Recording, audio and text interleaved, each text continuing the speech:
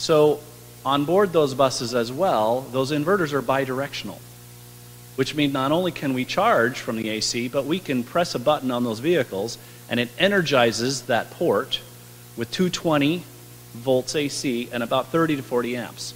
So it becomes a mobile generator, and you can discharge from those vehicles. I can charge the bus literally with a taxi, or I can charge a bus with a bus. So vehicle-to-vehicle charging, very simple. Vehicle-to-load is very simple. Vehicle-to-grid is very complex, because then you need a partner like the utility company to be able to send the SCADA signals and control this remote asset. So in China, they're starting to do the laboratory testing on our campus to do vehicle-to-grid.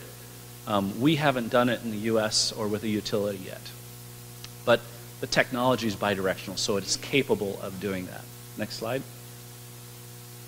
The life cycle of the iron phosphate is really key to my next part of the discussion, because part of the barrier that I see to the smart grid and the barrier to higher saturations of renewables is that they do destabilize the grid. More wind, more solar causes a very different generation profile than our grids are used to. And because of the uncertainty of the wind and certainly the uncertainty of the sun, you need some way to balance that. BYD believes energy storage is the key, but the problem with energy storage becomes price. At the end of the day, it has to be cost effective. You don't want to put a very expensive energy storage solution attached to the grid if it doesn't pay back well. So BYD's vision is all the modules that we're designing for these, you can do one click, for these vehicles, and I'm just taking one example, Shenzhen example. I launched 300 electric buses in 2010, and I launched about that many taxis in January of 2009. The taxis are meant to last about 5 years. They take them out of service and either resell them to the gray market or they scrap them. The buses in China only last 8 years. In the US, we use them 12 to 15, even push them to 18 years. But I'm looking at 300 electric buses that literally are 97 megawatt hours of battery. And these electric taxis, the first electric taxis we've had in service for the first 5 years, have gone about 260,000 miles. So one taxi driven 260,000 miles. When we're pulling the energy modules out of those taxis, they have 92% of their original capacity. So the iron phosphate chemistry is extremely robust, and it has a very predictive gradual discharge curve. And I can show you discharge curves if you're interested in them, but I try to keep this higher level. But what I'm saying is we won't even halfway consume these batteries in the first purpose. So the electric buses I'm pulling off, and I believe I'll pull them off in 8 years, and they'll still be well above 80% capacity.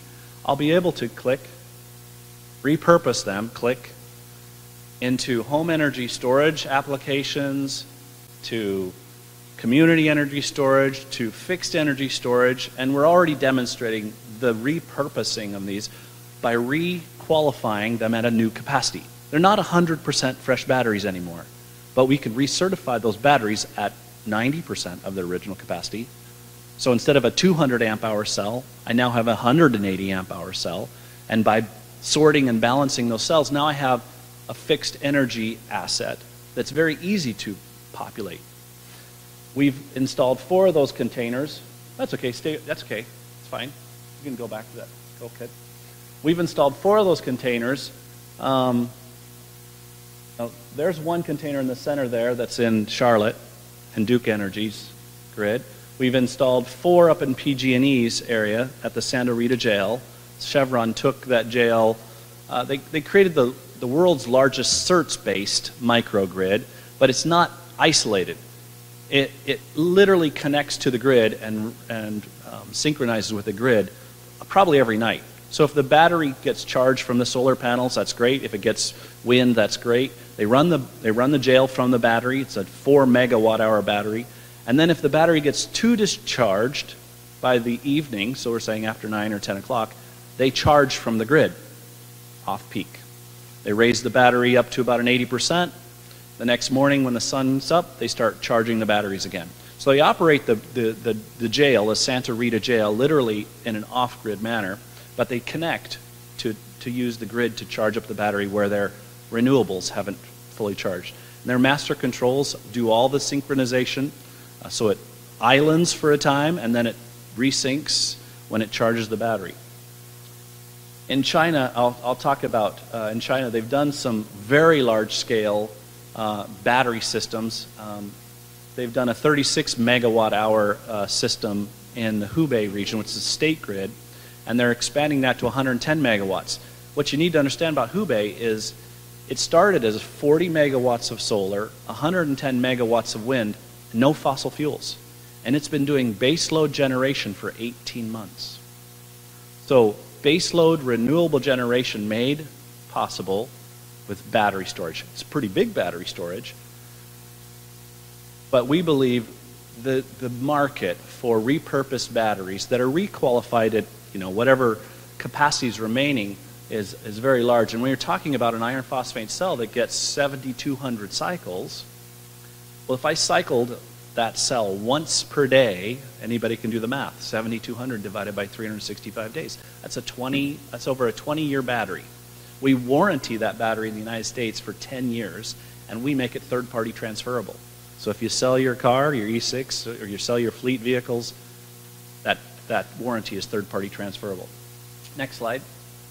So what BYD has in our vision is really a truly zero emissions ecosystem. We believe that our first dream is really to deliver affordable solar power, but make that renewable relevant to the grid by making it firm and dispatchable. And that's with low-cost energy storage.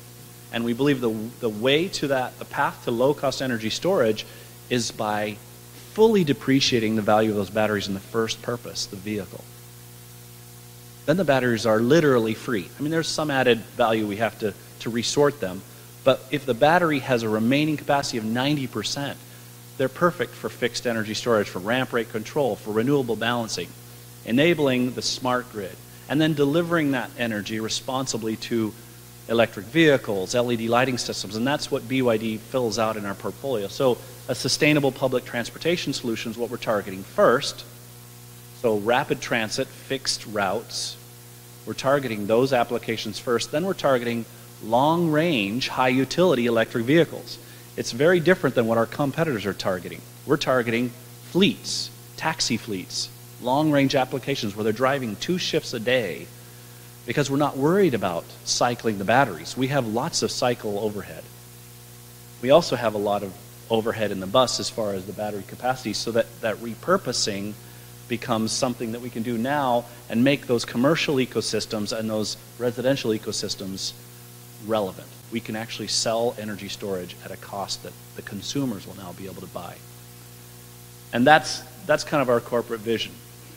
I think that's my last slide. I mean, I have other slides, but that's only questions.